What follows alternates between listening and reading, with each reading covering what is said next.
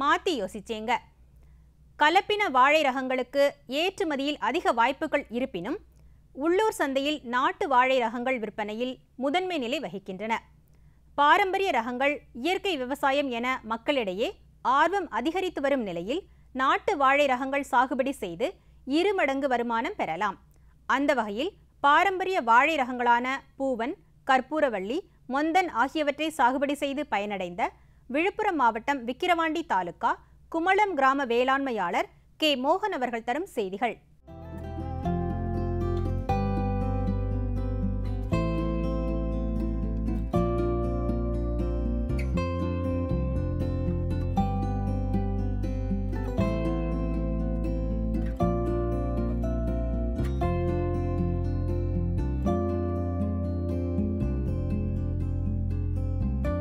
நான் தென்னையில் வாழை ஊடுருவல் பயிராக பண்ணுறேன்.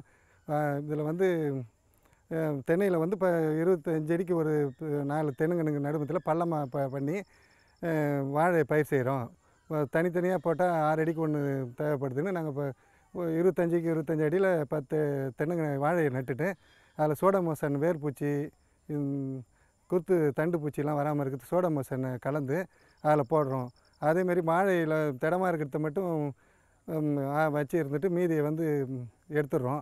அதே மாதிரி சோடமோசன் போடுறதால எங்களுக்கு அந்த கொலை நோவு, இலைப்பூச்சி நோவு இதெல்லாம் வரதில்லை. அதே மாதிரி இயற்கையாக அந்த மாட்டு சாணம் இதெல்லாம் போட்டு அதை தயார் பண்ணுறதால எங்களுக்கு எந்த ஒரு இதுவும் இல்லாமல் நல்ல முறையில் பயிர் இதாகுது. தென்னைக்கும் இந்த பாசனத்துக்கு ஈஸியாக இருக்குது.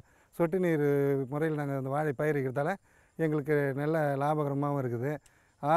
களை அதிகமாக வாங்காமல் ஈஸியான முறையில் நாங்கள் பயிர் வைக்கிறதுக்கும் எங்களுக்கு நல்ல முறையாக பயன்படுது.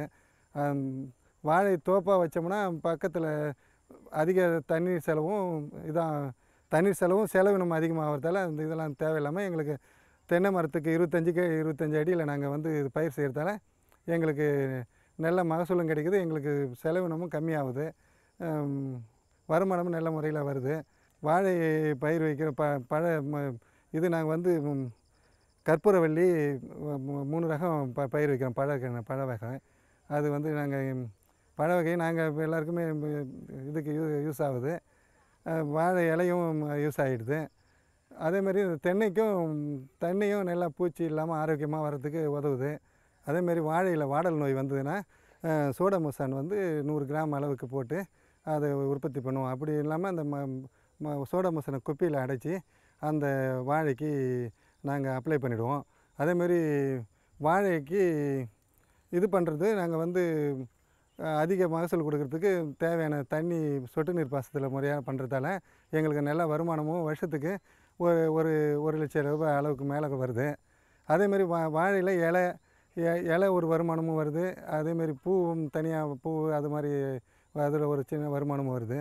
வாழையை நாங்கள் பல விதத்தில் எங்களுக்கு யூஸ் ஆகிறதால அதேமாதிரி மறுபடியும் நாங்கள் கண்ணை உற்பத்தி பண்ணுறதுக்கு அதில் இருக்கிற நல்ல ஆரோக்கியமாக திடமாக இருக்கிற கண்ணை மட்டும் நாங்கள் யூஸ் பண்ணிக்கணும். மற்றதை நாங்கள் அங்கேயே தோட்டத்திலே கட் பண்ணி போகிறதால அது எங்களுக்கு உரமும் ஆகிப்படுது. நீர் பாசனம் தண்ணி பாசனம்னா அது காயாமல் இருக்கிறதுக்கும் உதவுது.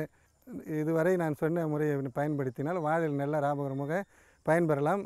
மேலும் விவரங்கள் பெற கே. மோகன் அவர்களை 09786184917 என்ற கைபேசி எண்ணில் தொடர்பு கொள்ளலாம்.